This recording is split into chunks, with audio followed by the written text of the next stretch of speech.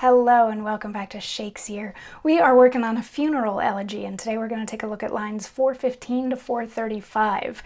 So in yesterday's lines, the author was building on a theme that had been going on for a couple of our days now, in which he posits that just because somebody dies well doesn't mean they were a good person, and just because they die badly or violently doesn't mean that they were a bad or violent person.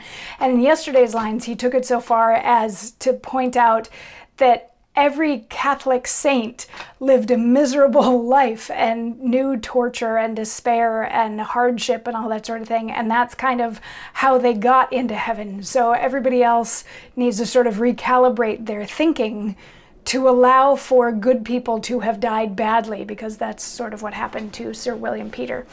And line 415 says, "Such, and of such condition, may devise which way to wound with defamation's spirit, close lurking whispers, hidden forgeries, his taintless goodness, his desertful merit.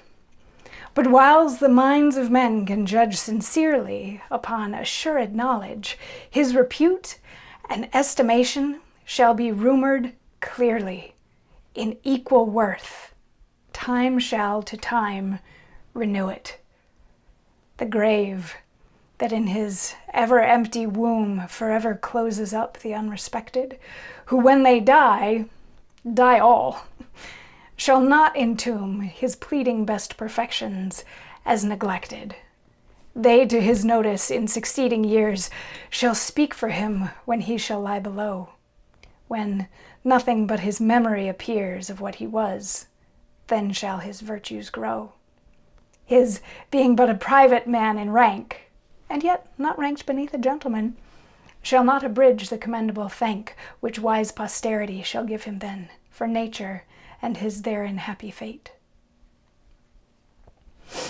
So this is saying even whether or not people recalibrate their thinking to allow for good people to die badly, once all the people that are trying to defame him, however it is that they're trying to defame him, once they're gone, and the rumors are going to stop, and the speculation is going to go away, and what's going to remain with him are his virtues and his goodness. So it's sort of it's almost like we just got to wait out all these other people that are being mean to him, and like once they've died, everything will be fine, and he'll be remembered as the wonderful person that he was.